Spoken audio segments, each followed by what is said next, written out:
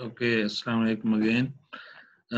Let us do some problems on correlator type demodulator we have discussed in the previous session. I have collected some problems for you, and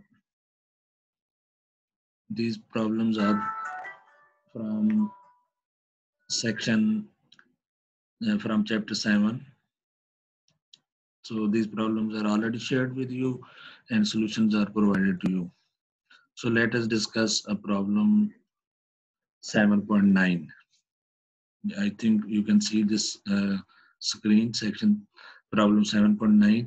A binary digital modulation system implies the signal S0, which is 0, S1, which is equal to A. And this time interval, they are defined. T greater than 0 but less than T for transmitting the information. So these are our two signals that we have gathered from some source, and we want to transmit them. This is called on-off signaling. Okay, so either 0 or 1, 0 or A, 0 or A. The demodulator cross correlates the received signal RT with S1 and samples the output of the correlator at T is equal to T.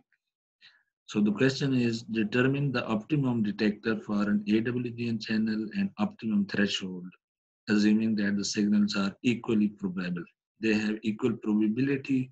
That means that probability is 50%, 1 by 2. Determine the probability of error as a function of the SNR, signal to noise ratio. How does on-off signaling compare with antipodal signaling? Okay, so these are the two questions. Let us see the solution for this problem. So this is the solution. The received signal may be expressed as R of t is equal to noise if S0 was transmitted, since there is a 0 here, 0 plus n. So if the S0 was transmitted, then R of t is A plus n. If S1 was transmitted, so the value of S1 is A. It is corrupted by noise. So noise is additive white Gaussian noise. Assuming that ST has unit energy, then the sampled output of the cross correlators are R is equal to Sm plus n. So m is equal to 0 and 1. So we have already seen that the received signal is the transmitted signal plus noise, where S0 is 0 and S1 is equal to A times under root T. Okay, so S1 is A times T under the root. And the noise term n is 0 mean Gaussian random variable with variance sigma square n. So we can find the noise as 0 mean, but we have to find its variance. So we take the expectation, okay, of noise with itself. You can see we have double integration n into nt. So basically n square of t. So expected value of n into n at tau. So dt and d tau. So 0 to t, 0 to t, 1 by t. So the expectation of noise with itself. So this becomes a delta function shifted by tau. Okay. So if we integrate this whole thing, this becomes equal to n naught by 2. Okay. So this becomes delta function. The integration is from 0 to t, then another integration from 0 to t.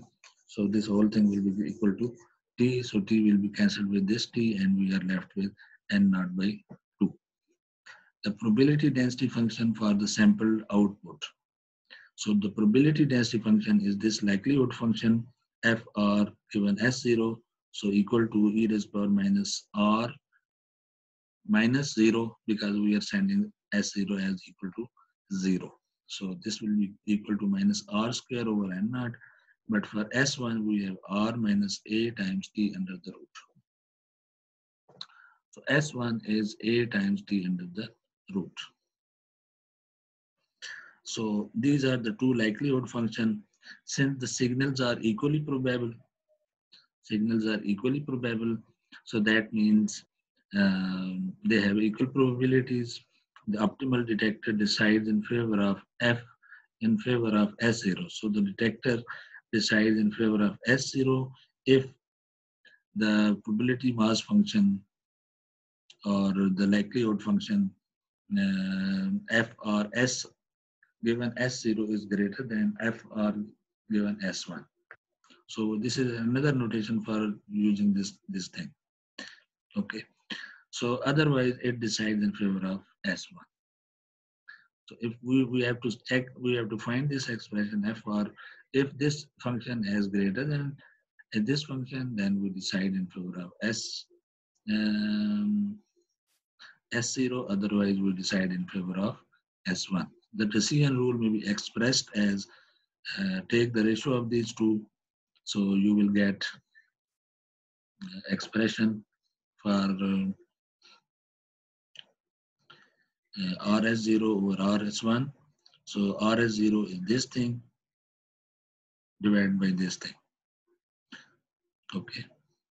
So we are left with, since it is an exponential function, so r minus a times t under the root whole square minus r square, okay, minus, so this thing divided by this thing.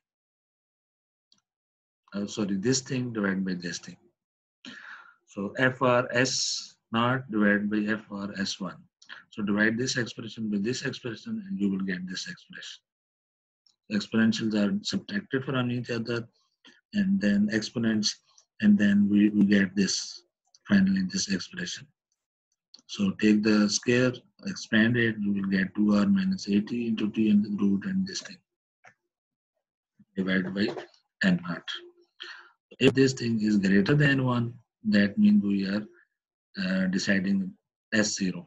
If this is less than S1, then we are deciding 1. So you can put the values, whatever is the received signal, the value of that signal minus A, amplitude, time, and all this information and not. So if this number comes out to be greater than 1, we are deciding in favor of S0, otherwise S1.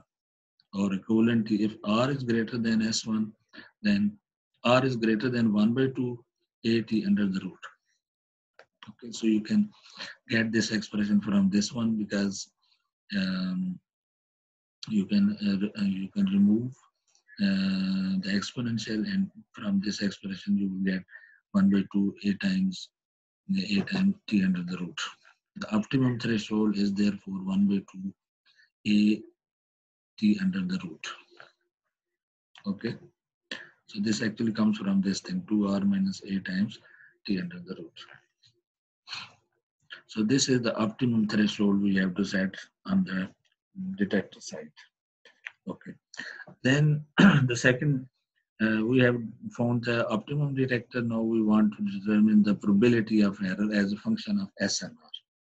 So what will be the effect of signal to noise ratio on the probability of error? Okay. So to find the probability or average probability of error, we use this expression. PE, probability of error, is equal to 1 by 2 probability of E given S0 plus 1 by 2 probability of E given S1. So this 1 by 2 comes from the fact that the two signals have equal probability. Okay, so that means 50%. 50%. So taking it common, and then we have to find probability of E given S0. So this is nothing but integrating 1 by 2 times A t under the root up to infinity. So since this is a threshold, this is the boundary. So from this boundary to infinity, we will integrate the likelihood function f r s0 dr with respect to dr, this received signal. And then adding it 1 by 2, this 1 by 2, and then probability of E given S1. So this again from minus infinity up to this point. Okay. So after integration, I won't go into this detail, but let us put the values over here. In this case, minus r square over n naught exponent, and in this case, r minus a t under the root whole square dr. So by using the conventional integration techniques, we change this limit from 1 by 2 a t under the root to 2 over n naught a times t under the root, and then e raised to power minus infinity whole square divided by 2 minus x. Sorry, I think it is x. Okay. Minus x, change of variable minus x square into dx. So we get these two functions. And after integration, if we compare these expressions, since 1 by 2 and 1 by both are same, so this becomes equal to 2 times, and comparing it with our q function, we get this expression. So you have to compare this function with, or this one with the standard q function definition. So you will get expression in terms of q function. So this is the argument 1 by 2, 2 over n naught under root a times t. So this is nothing but the signal power, and this is the noise. So it is signal to noise ratio. So it is a signal to noise ratio. So Q is, so you can see that if we increase the signal to noise ratio, this function will decrease. So that means the probability of error will be decreasing. Okay. So this signal to noise ratio is defined as 1 by 2 a square t divided by n naught. Thus, the on-off signaling requires a factor of 2 more energy to achieve the same probability of error as the antipodal signal. So we have to, in the case of antipodal signal, we get the signal to noise ratio like a square t divided by n naught. If we want to achieve the same probability of error, we have to increase SNR by 2 times, so that we get the so as you can see, factor of 2 more energy to achieve the same probability of error. So antipodal signal is better than on-off signaling. Okay. So this was problem 7.9. Now let us move to problem 7.10. 7.10. Where is 7.10?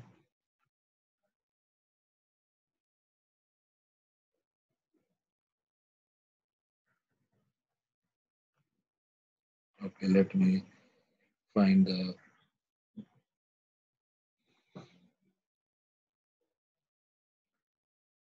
problems. Okay.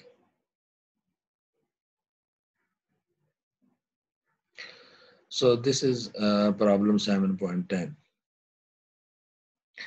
In 7.10, a binary band communication system implies rectangular pulses of duration TB and amplitude plus minus A to transmit the digital information at rate RB equal to 10 raised to power 5 bits per second. Okay. So binary PAM signal has rectangular pulses whose amplitudes are either plus A or minus A. So pulse amplitude modulation with 2 pulses plus A and minus A in the duration TB. And bits are transmitted at this rate, 10 raised to power 5 bits per second. If the power spectral density of the additive white Gaussian noise is n naught by 2, where n naught is 10 to the power minus 2 watts per hertz, determine the value of A that is required to achieve probability of error PB equal to 10 to the power minus 6. So we have to find this A such that we achieve this probability, and under these conditions, the noise is n 10 to the power minus 2 watts per hertz, and the transmission bit rate is 10 to the power 5 bits per second. Okay. So let us see what is the solution for this problem.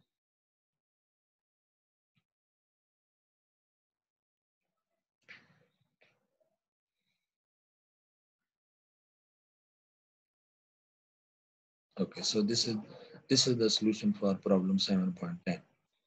Since the rate of transmission R is equal to 10 to the power 5 bits per second, the bit interval TB is nothing but 10 to the power minus 5. So we take the reciprocal of this number, so TB is 10 to the power minus 5. The probability of error in a binary PAM system is this expression. So you can see the solution, or you can see my slides, and Actually, we have not discussed this thing, how to find the probability of error. So I will record a lecture for you, how to find or we may discuss it in our live session, how to find the probability of error. Yesterday, I have shared with you the colored slides, so you can go through those slides. You will find that this expression is there for PAM signal, binary PAM signal. So Q is a function of 2 times EB over N naught. So if we find EB, then N naught is already given. So we will find this argument and then we will look into standard table for Q function. So we can find the probability of error.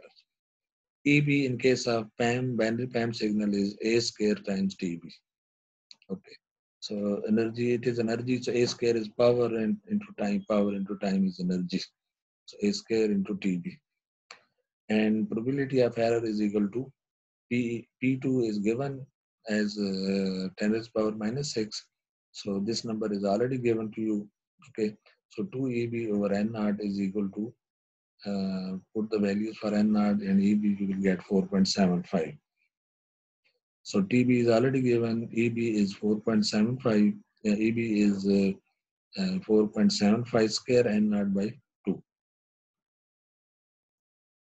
So this comes out to be 0.112813.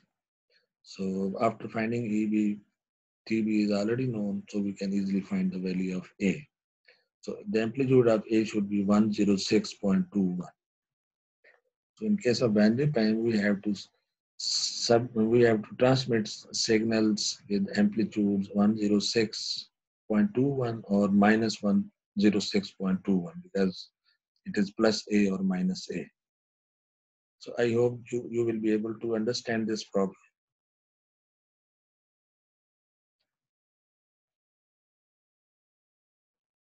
So from these problems, you can see that we have to find the decision rule. This is the decision rule or probability of error.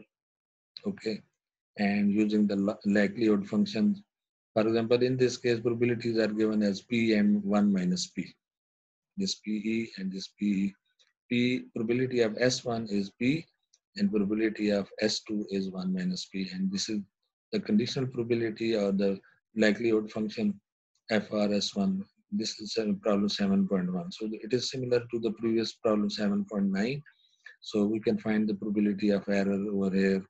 And he has found this. The important thing is that if you are able to write this expression, you are 50% done. Because the rest is all mathematics and we can use standard tables or functions and find the exact expression for probability of error. So in this case, you can see that probability is dependent on Q function. Q function is this one. So this zeta are these expressions. Okay. So he has taken from this. And this zeta, these are actually the limits, minus infinity to zeta 1 and zeta 2 to infinity. So you can find the probability of error. Then he has taken, if P is 0.3, 30% probable, then 1 minus P is 0.7. EB over N naught perhaps is given as 10. So you can find the exact expression. You can find Q 4.3774 from the Q function table. Okay. So probability of error comes out to be 3.5 into 3.539 into 10 to the power minus 6. If the symbols are equally probable, that means P is equal to P is equal to 1 by 2, 50%. Then we may get an expression like this for probability of error. So this 7.11 problem and 7.9, 10. So you can solve other problems as well because you are already provided with the solutions. And I have not much time to discuss all these problems, but okay. Then this problem 7.14 is about match filter match to ST. So we have not yet discussed this topic. So I will now move towards match filter type demodulator, because we have discussed correlator type demodulator, and then this is the second type, which is called the matched filter. Okay, so its expression looks like this. H of we have to understand the impulse response. Impulse. This is the impulse response of filter, which is related to our transmitted signal. So H of t is equal to S t minus t. So you can see that it is time reversed by minus t, and then plus t is the symbol duration. The S of t is our, so this is a matching. This is actually matching the filter with the transmitted signal, but signal is not S of t, but it is in a specific form st minus t. Okay, so st minus t. So t is given in this problem 7.14, which is 3, 3 minus t, and S3 minus t is perhaps in the given problem it is equal to S of t. So we have used the fact that S of t is even with respect to t. T is equal to t by 2. So this is an even function. So we have to read the statement of problem 7.14. Okay. Then the output of the match filter will be the convolution between S of t and S of t. Okay. So this is the final output, and sketch y. The output of y of t is given by this expression, and then again the noise and the variance of the noise, and then we have to find the signal to noise ratio and something like that. So we will discuss the match filter type demodulator, and then we will come back to some of these problems again. Okay, I break it over here and conclude the session.